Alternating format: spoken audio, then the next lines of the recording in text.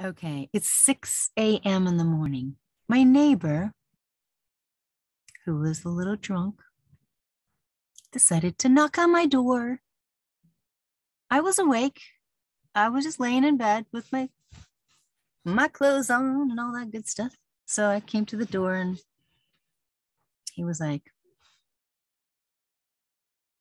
smoking. And he was all drunk. And I go, what's going on? He says, oh, our other neighbor. He was just talking to me. We were in his van. Yeah, and he said, he thinks that you have the hots for him. I was like, no, disgusting, gross. He doesn't have any teeth.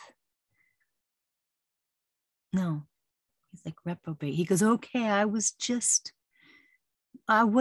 jealous or anything, but I was just coming to verify. So anyways, I'm now awake. I'm not mad or anything. Those guys are drunk, you know, they don't know.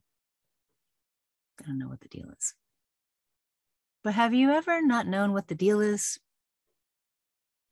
Like yesterday, I believe it was yesterday, I went to the courts and I called to get on the calendar because it said something about you suspended driver's license or something. And I was like, well, I don't really drive. I'm not a driver per se. I'm just exercising my right to travel.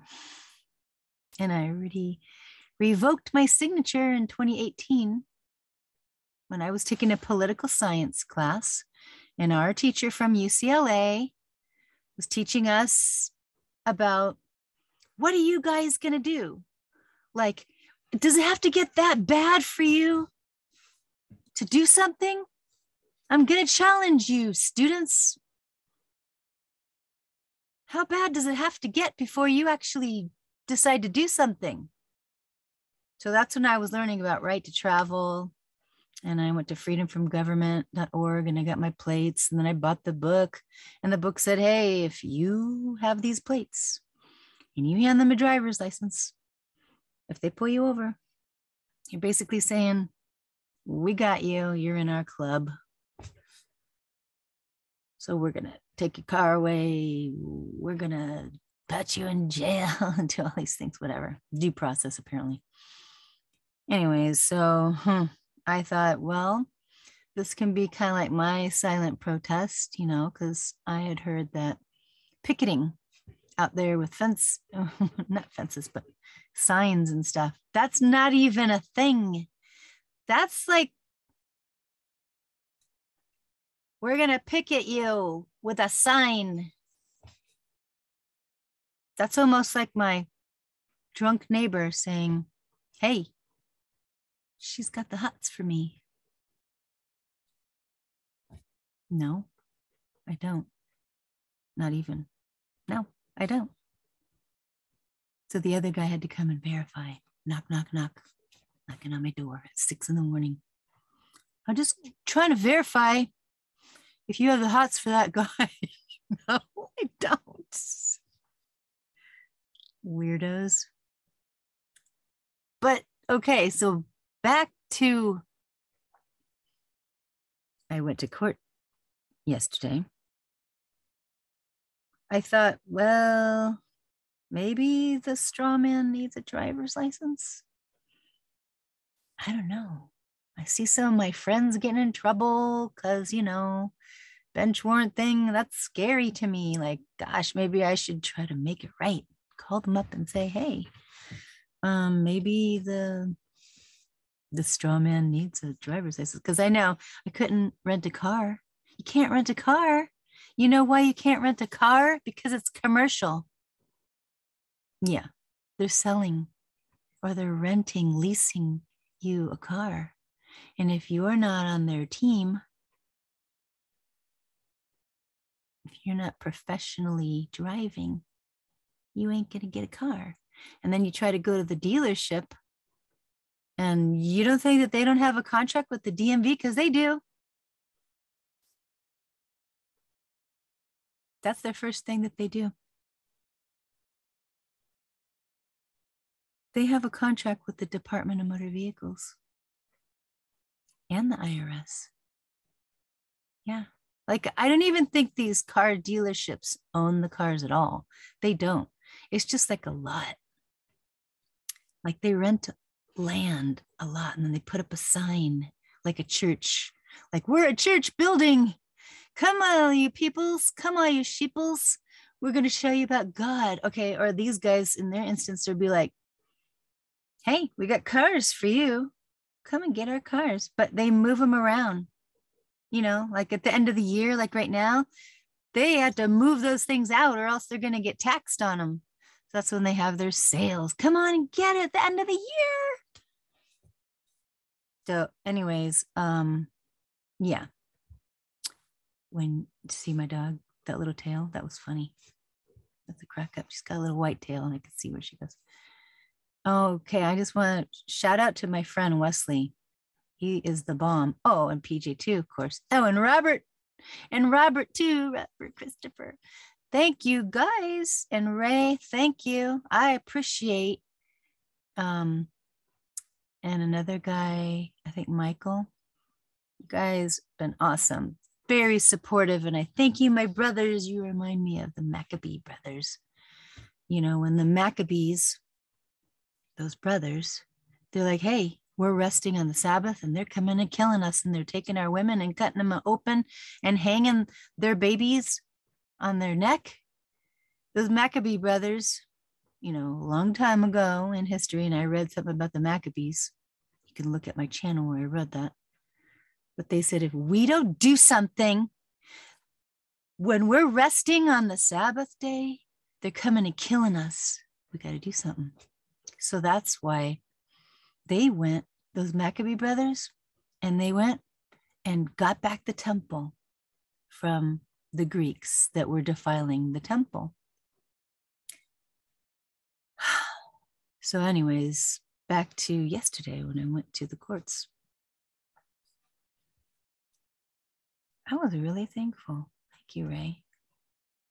I was so thankful for Wesley. He told me the best thing to say. And I thought maybe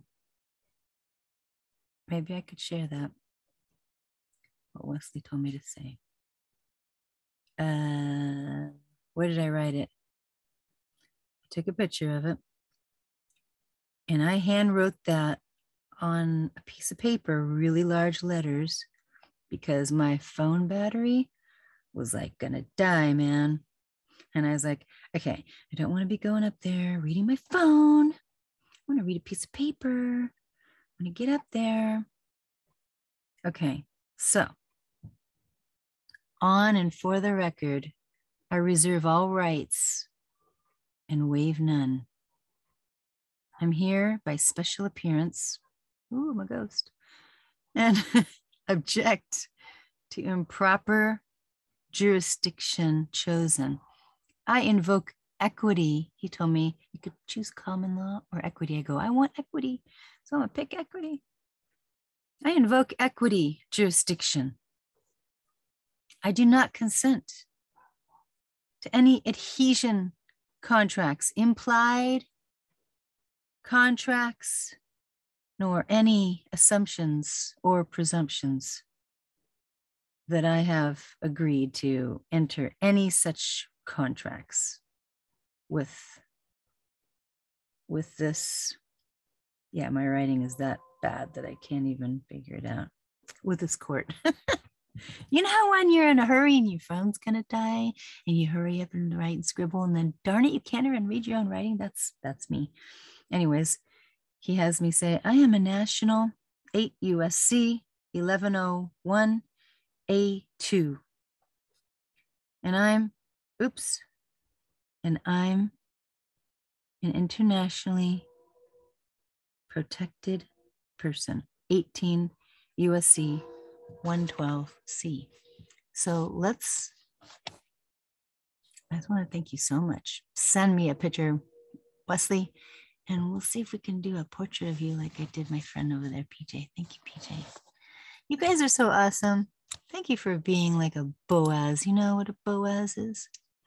When you're covering somebody, you're covering your brother and your sister. Thank you so much for covering me. I really appreciate that. So I'm going to try to see what I can do to share here. What was that? 18 USC 112C. 112C. And I think we should probably see if we can go there. Let me open this up.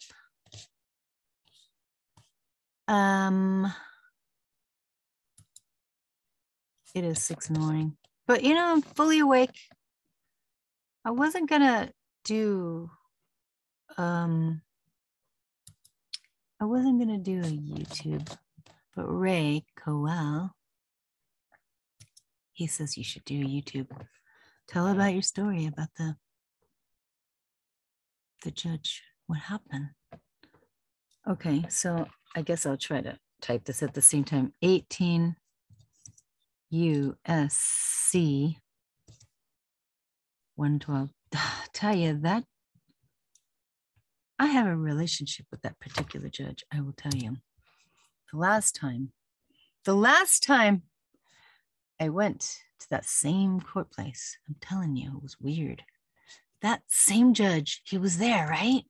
And then all of a sudden, this curly-haired girl, not me, another curly-haired girl, you know, a woman, she comes up, switches places with him. I said, that was weird. What are you guys playing, like musical judge chairs or something? She didn't even tell me what her name was or anything. And then she says, how do you plead? I go, I'm not the defendant. She goes, I'm going to plead for you. You're not guilty. And we're going to move you on to the next place next month. So then I had to go to another court case anyways. So same two people were there today. Like this is their thing, you know, that's what they do.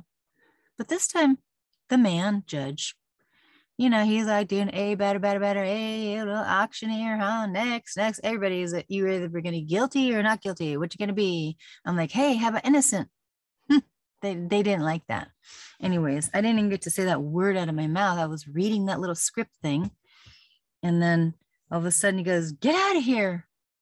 You're done. And so I called Wesley and Wesley goes, how does it feel to win? I go, really? I got kicked out. That was a win? Like I thought they were going to come and get me or something. He goes, well, they could try to, you know, recontract with you again. You just have to know what to say. So let's learn this 18 US code, subsection 112, protection of foreign officials. How are you a foreign official? Do you not know? Do you not know that you're a foreign official? Because if US is a corporation, you're foreign. So official guests and internationally protected persons. Let's see who's these three: protection of foreign officials, official guests, and internationally protected persons. Let's see who these three, you know, I'm a sociologist, so we're going to categorize different groups of people. Let's see who these groups of people are. So read A, whoever assaults, strikes, wounds, imprisons, or offers violence. That doesn't sound good. No, don't like that. To a foreign official, official guest, or internationally protected person, or makes any other violent attack upon the person or liberty of such person, or if likely to endanger his person or liberty, makes a violent attack upon his official premises, private accommodation, or means of transport, or attempts to commit any of the foregoing, shall be fined under this title or imprisoned not more than 3 years, or both. Whoever in the commission of any such act uses a deadly or dangerous weapon. Ah, who do we know that has those? Or inflicts bodily injury. Yee, I don't want that to happen to me. Shall be fined under this title or imprisoned not more than 10 years or both.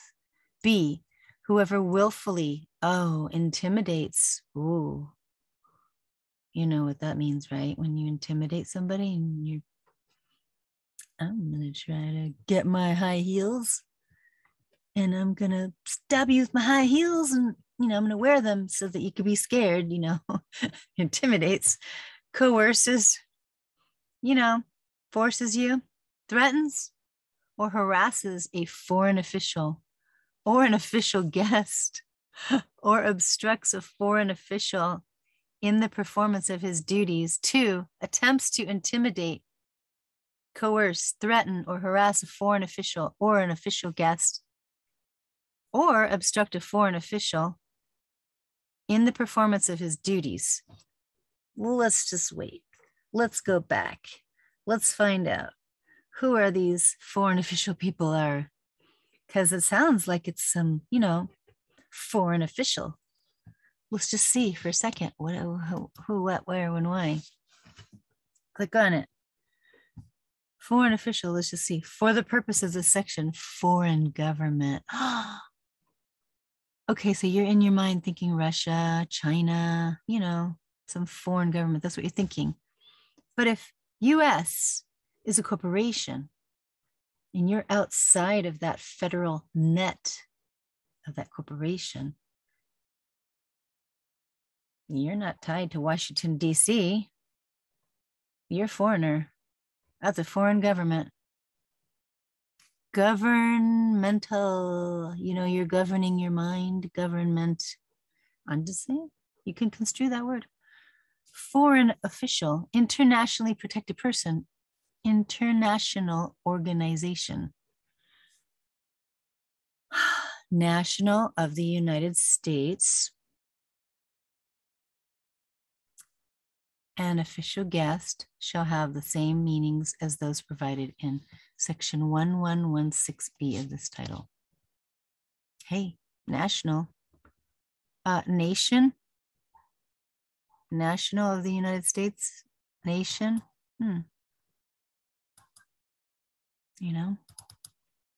It means something, folks. It's like those potatoes on the table.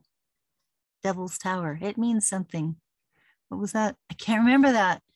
Richard Dreyfuss. What is that movie? Something about the last kind. It's about UFOs or something. Oh no. Literally, my neighbor from down the street just drove by. He's looking in my window here.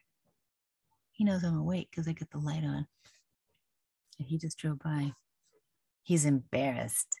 He's like, oh shoot, that other guy went and knocked on her door and told her blah, blah, blah, blah, blah, that she's got the hots for me. That's not true. Anyways, he's all like, you're not from this area. He's like way over down the way, just driving by just now.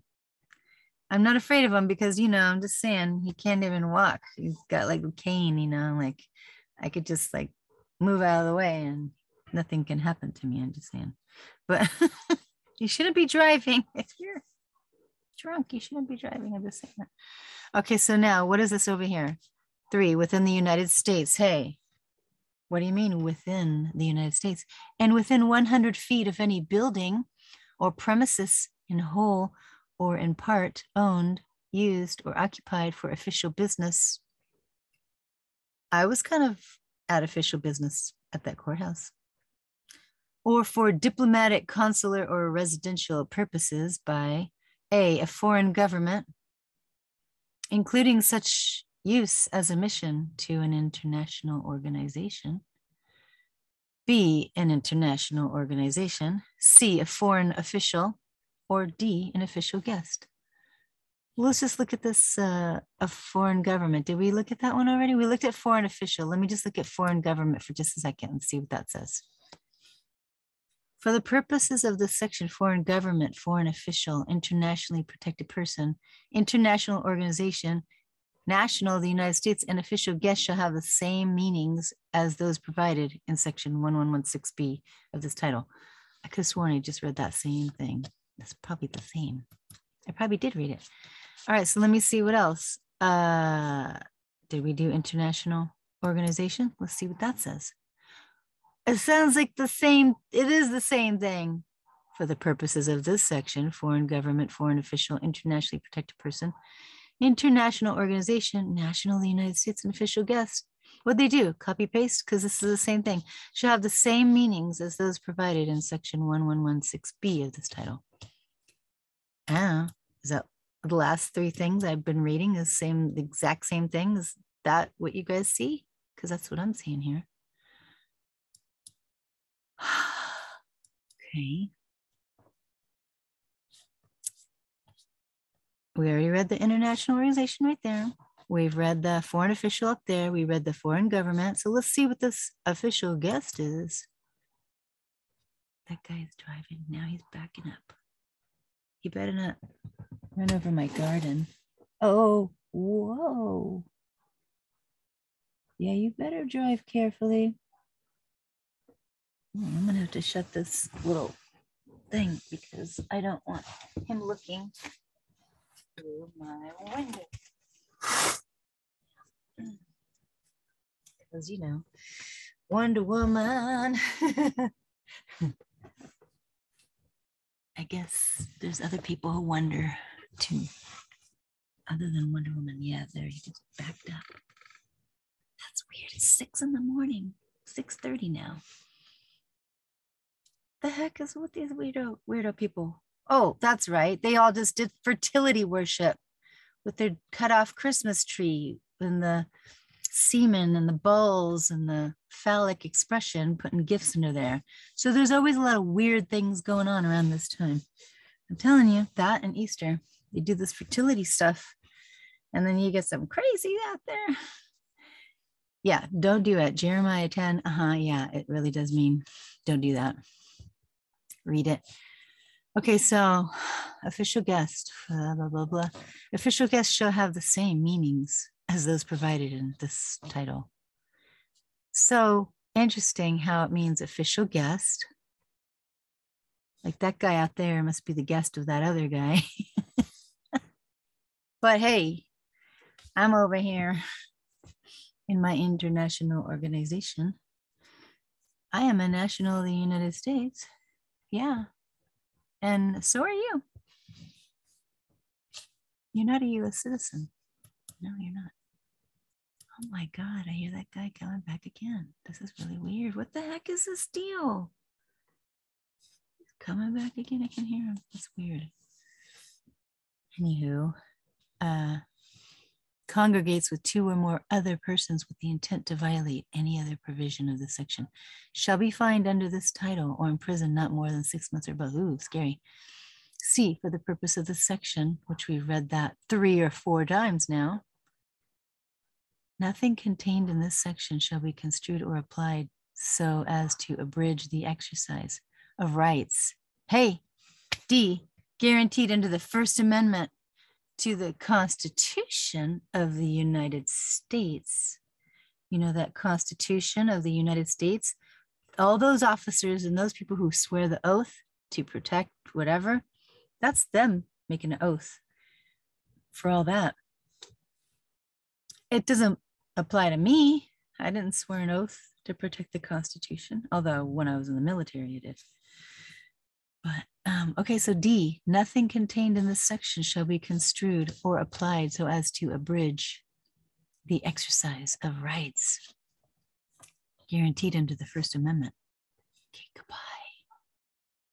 Bye, Felicia. See you later. Okay, so E, if the victim of an offense under subsection A, which is that one way up there, is an internationally protected person outside the United States, the United States may exercise jurisdiction over the offense if, number 1, the victim is a representative, officer, employee or agent of the United States.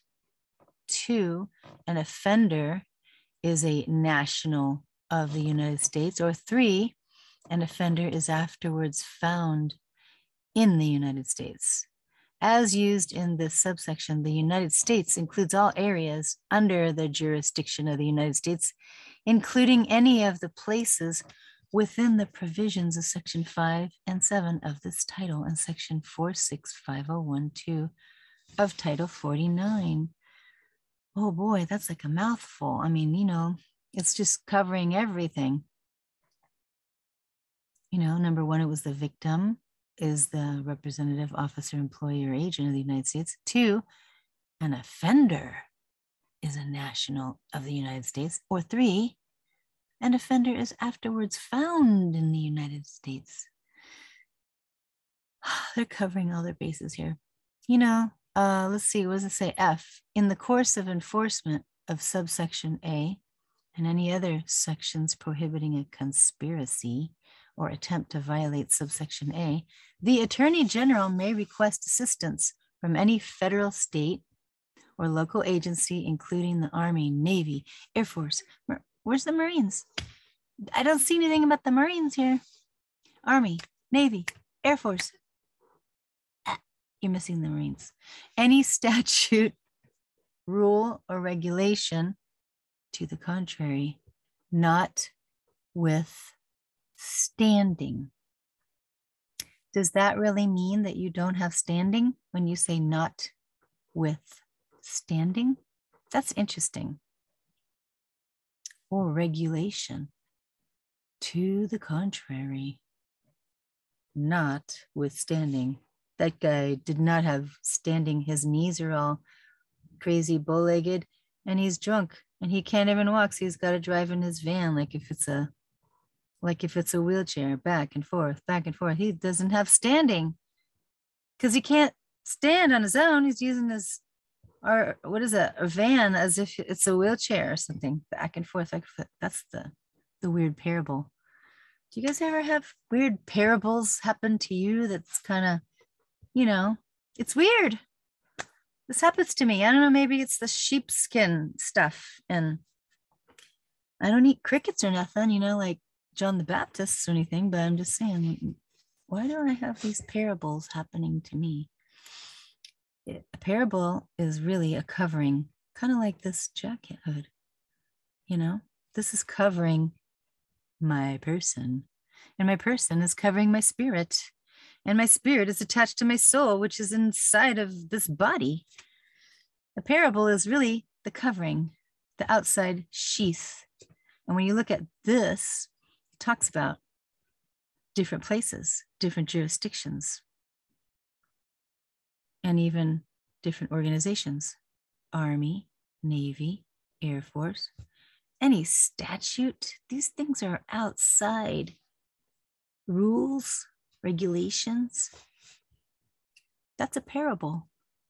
That's like a shell, because the spirit of the law is really where it's at, right? And I just want to say thanks so much, Wesley, once again. Wow, that was awesome. You were there for me. And so were the other ones that I was texting. Thank you so much for being there as a support. I really appreciate that. That's what we all need. The spirit of the law is all about loving your neighbor as yourself. And that's why I can't really get mad at my neighbors, the one down the street and the one over there. They just don't know, they don't have it all going on, especially when you're using the liquid courage. They don't really have it going on, so they don't really know, So the spirit of the law is to, do unto others like you would want them to do unto you. So, gotta protect yourself though at the same time. But anyways, I just thought I would share that, and I can take off my covering now. Maybe I'll put my covering back on and I'll just get warm and go to bed. Obi-Wan Kenobi. Or hey, this reminds me of that guy from The Matrix. He was wearing his Jesuit robe. his covering. Did you know Jesuit, by the way? It means military, hiding behind the cloth. Peekaboo. I'm really military, but I'm pretending like I'm a priest, you know? And that's kind of scary. Jesuit doesn't sound good. It makes it sound like they're so holy, but they're military, you know, hiding underneath the cloth. But, you know, I'm just saying, John the Baptist, you know, I feel like John the Baptist when I wear this little sheepskinny thing. Okay, it's not really sheepskin. It kind of looks like it. And my customer cracks me up. I wore this to work and we were talking about, I said, it's not really sheepskin. It's just like material that looks kind of like it. She goes, yeah, I have the same thing from my dog's bed. And I go, yeah. Yeah, I'm wearing your dog's bed. It was funny. But anyways, I just thought I would share my crazy story about the court case. And thank you so much, Wesley. I really appreciate that. By the way, that judge did not let me finish those sentences. He just kept interrupting me. Are you the person that? I go, no, I'm not a person. He goes, get out of here. So I thought I just was like a woman refused and kicked out. But Wesley said, yeah, how does it feel to win? I go, is that what that was? Did I win? He goes, yeah, you didn't have to go to the next court date, right? I go, oh, okay. Yeah, I guess you're right. But I just kind of got scared. Like, are they going to do something to me? You just got to look out, be careful, just saying. But anyways, as we learn, you know, I almost said as the world turns, but that doesn't happen either. No. And you could really see what people call the shit show. It was so dramatic. When you're in the courthouse, you're feeling like this is Judge Judy's. It's like, where's the camera? Lights, camera, action. I mean, I was recording the whole time.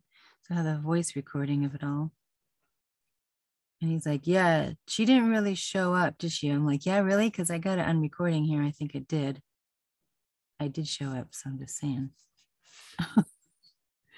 But anyways, I digress. Okay, so we're done here. I don't know.